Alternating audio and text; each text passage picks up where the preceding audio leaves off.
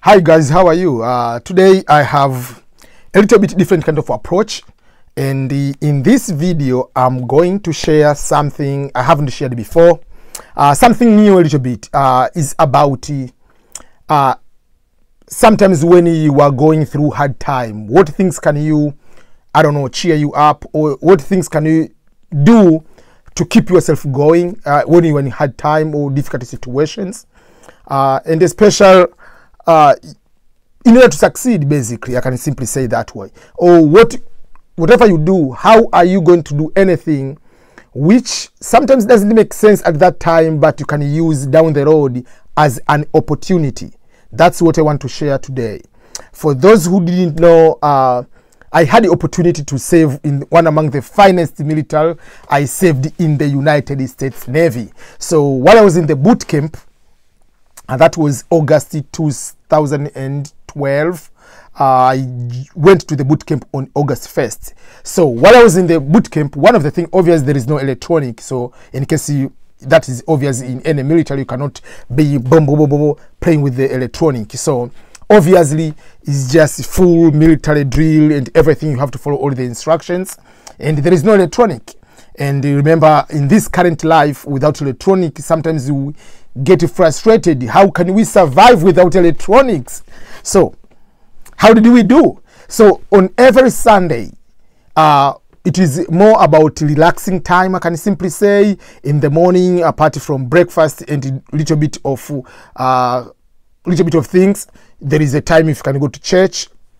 Also there is a time of leisure time. That means you can rest, whatever. You can just brush your boots, do a little bit of folding your stuff, whatever. But there is a point you can have opportunity to do letter writing.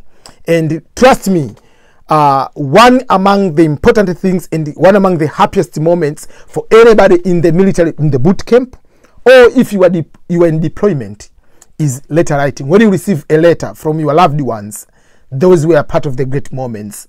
And when the petty officers, the drill sergeant, they come to announce, so and so, this is your letter, you are so much excited, because that is one of the moments to get some information from outside, like in the real world, because you are there. You cannot watch TV, you cannot get any news, anything going on. So until someone writes to you, oh, by the way, today maybe in NBA, Lakers versus Clippers, who won, things of that nature, you do not know what's going on. So you are in the little bit of the world. So that is something we really wanted to hear, or to get these letters. So it depends on what is your life before you join the military, for instance. But for me, because at the time I'm joining, I was already a grown-up person. I was 30 years old, and I had a wife, and they have a kid already. So I have to see what things are going on their side and get some little bit of motivation on doing things, whatever, things of that nature. So for me, I took the moment of writing letters as one among the most serious days, and I enjoyed it more because it was the time for me to do a self-reflection about my personal life. What can I sacrifice in my life for the family, for my country, and for everything? So that was a little bit the time. And if I fast forward, down the road we did the deployment. So while I was in the deployment, I was in the Navy, we were in the ship. Okay, you have your phone, but technically there is no network in the middle of the ocean. You are between Japan and Australia, or Japan and Guam, or another country. So there is no way you can have electronic and whatever. You have internet in the ship, but it's one among the slowest internet you'll ever imagine to experience. And you are so many people into using the same internet. So sometimes it's difficult. So again, even in the ship we were deployed, when you receive a package, letters, you receive a package we call care package, or whatever, someone is sending some gift, whatever, in the middle of the ocean, you get so much excited. So I also, if I fast forward, also use that opportunity to write more letters, even if I can email to my wife, but I can also get some letters. So these I want to show you. These are some of the letters. I say some because I've written more than 300 letters so far. These are some of the letters I've been writing to my wife, my kids, all these letters, like, yeah. So these letters. So down the road, when you have all these letters, I had to make it as an opportunity. you have to address, okay, what is going on today? What do you feel? What does that mean? Doing the swimming, why you fail, all these kind of like things. So addressing to my key, I mean at that time I was just having one child, Benedict. It was something like just like talking to someone and have some connection. It helped a lot. So this was how late down the road it improved my writing skills. Because if you ask me, how did I manage to start becoming a writer? It's very easy. I wrote the first letter on it was on February 10th, 2012. When my son Benedict turned 1 year old, I had to give a special gift to my child. And he's my first son, a boy, whatever you were excited as a father. But whatever I was thinking to give my son, it didn't make sense. Like everything, if I buy shoes, I buy big thing, he will never remember. He's just 1 year old. So one of the things is just write a letter to him. When he knows how to read, I'll give that letter. So I wrote that letter. It took me a long time to write a letter. And then I decided to write a letter for my wife, write a letter for on special occasion. So when I joined the military, when I was in the boot camp, I started writing a lot of letters. So even if I wrote all these letters I'm showing you, you see, sorry. So you can see these are just like the letters like when I was in boot camp, like, yeah, so those were special envelopes for that. So while I was writing all these letters, later I decided to take these letters to type them and make it into a book. So this was the book came from these letters.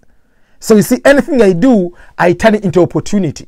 So no matter in what situation you are in, so these letters are very important part of my life. I keep these letters and I will give to my kids when they grow up. Benedict is 8 years old, is going to be 9, but these letters down the road in 15 years, maybe my child will become US president, maybe will be a governor, maybe will be a better scientist. I don't know what is going to become, but these letters will be part of his life. So these letters tend to become a loving father in this book, and this is my son Benedict. Then some of those letters, but I added more. They made the book Claire Francisca, the happiest girl on earth. And then in these letters, they are not here, but I wrote also more letters on this book. Letters to my unborn daughter, Faustina Marie. And then these are some of the letters I wrote to myself, because even when I was in boot camp, sometimes in one hard time, you have to write letters to yourself, to address yourself. What does that mean to you being the military? Are you going to fail the test? So letter writing was one of the things which helped me a lot going on through the hard time on the boot camp. These letters helped me a lot while I was in deployment. At the time I was deployed, I didn't have much of the internet again. So you're traveling for 7-8 months away from your family and you don't have this connection. So for those who are planning to join the military, for instance, on that part, like joining the boot camp, whether you're in Marine, whether you are in US Army, whether you are in Coast Guard, whatever branch you are, these are opportunities where you can take this opportunity to write these letters, and then they can have a better meaning down the road. But not only because this is for the military personnel, no, even in your personal life.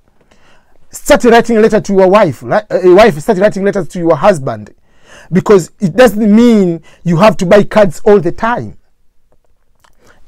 In my personal thinking is, when you are going to buy a card, the card you are going to read, or to take that card to write to someone, if is the same card, for instance, the company is paying me to compose a message for the card. So when I'm composing the message, a card for a wife, I'm not to think about your wife, I'm thinking of my wife. So I'm writing a card to my message to my wife, and then I'm taking out to Marie, and I take out from Ernest, your loving husband, and then I'm selling to a company. So technically those words are not for your wife, are for someone else's wife. So why can't you start writing words coming from yourself and share to your wife, share to your kids? It's your birthday of your child. Why do you want to say, oh, my dearest son, I love you? You have your own words. Release the heart. Let the heart speak the true love from yourself.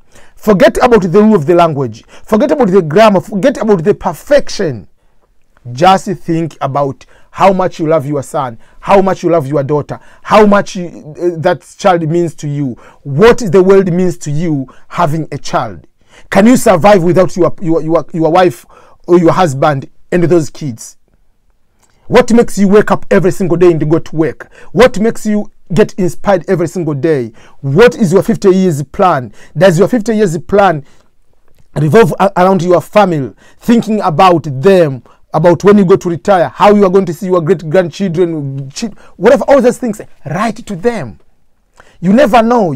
I might die today, but if I die today, these letters, they'll have so much meaning to my kids. They will understand how much I love them, how much, no matter what crazy things I've been doing in this world, but this is the truth about coming from my heart. Beyond those cards, which I can buy from the Walmart, I can buy from Target, I can buy from any online, Amazon, whatever, but those were not my words. What are your words? And then these words, I turn to be these books. You see, all these books are just these letters. So, in the end, no matter what situation you are in, take a deep reflection and turn anything to your opportunity. I'm not planning to talk much about this one, but also these books, I got scholarships. I wrote my experience as a scholarship. This is a Swahili book about scholarships. This is the English book, but they are two different books, but they are both books about scholarships. Two memoirs of the scholarship guy. And with Aminu Gaibuni, scholarship overseas, is Swahili book. This English book. You can do anything you go through, whether it's a good, whether it's bad, whether it's a failure, whether it's a success. Turn it into your opportunity. Don't focus about money. How much money are you going to make in the end? This is what for me, I do. And anything I'm going to do, I'm writing. For instance, I'm talking about these YouTube videos. I'm planning to write a book about YouTube. I'm explaining people about how to publish their books, how to sell their books online. I've already created a book title, book cover. Just write that damn book before you die, encouraging people to write their books. So anything I'm talking to you here, I'm putting into the book. I don't care whether someone is buying, someone doesn't buy. What I want to do is before I die, I want to have 100 books. That's my dream. So I don't care how many copies I will sell. What I care is before I die, I need to have 100 books. So each year I'm writing at least 3 books. That's the plan I'm planning to do. I'm leaving something behind for my kids and the generation to come. So whether no one is buying the book, I know I will buy my own copy like this one. My kids will buy my own copy. My grandchildren will buy my copies. That's all what matters to me. But if you want to buy the book, good. But that is not my first reason of writing this book. I'm turning anything I do, I put it as a book. I turn it into opportunity. I know I'm not a very good writer, but the more I'm writing, the more I perfect my skills. So, start today. On the birthday of your child, don't go and buy a card. Take it as a challenge. Write a message. Take a pen and write something. And don't start thinking too much. Just explain how much you love your child. How much you love your spouse. What does that mean? The oath you took. Till death do apart, whatever. What does that mean to you 10 years later? What does that mean? Your child is in school. What are you preparing your child into these world challenges? Just write to him. Address him. Those are the things I want to share with you.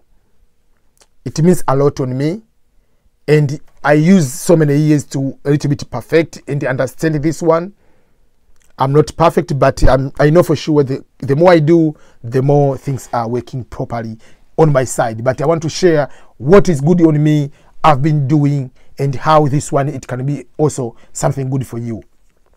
And let me give another example. There is another book here. Another person, I shared Victoria David. I would like to share.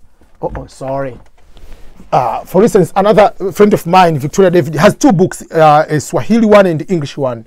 Damyangu Dylan, she has also the book of English version. The same thing, she has been writing letters to her son. So you don't need to complicate your life. After writing for me, she asking me some advice. I gave the advice on how to do. She started writing letters to her son, and that's the book. She has English and she has a Swahili one. They are both in Amazon. So that's what you can do. Just start to do something for yourself, for your child, for your spouse down the road. Even if you don't sell a book, you have something you are going to leave on this planet Earth to your family. So thank you so much. Remember to subscribe here. Remember to go to these also suggested videos here. You can see all of them. Click and just keep reading them. Write your book. Not only write your book, do business, do anything you want to do, but make sure that you find a way to document it so that you can help the next generation to be able to succeed. And remember to share this video to others. So thank you so much. I really appreciate your support. Okay, goodbye and all the best in your anything you do to make sure that you are going to succeed. Bye bye.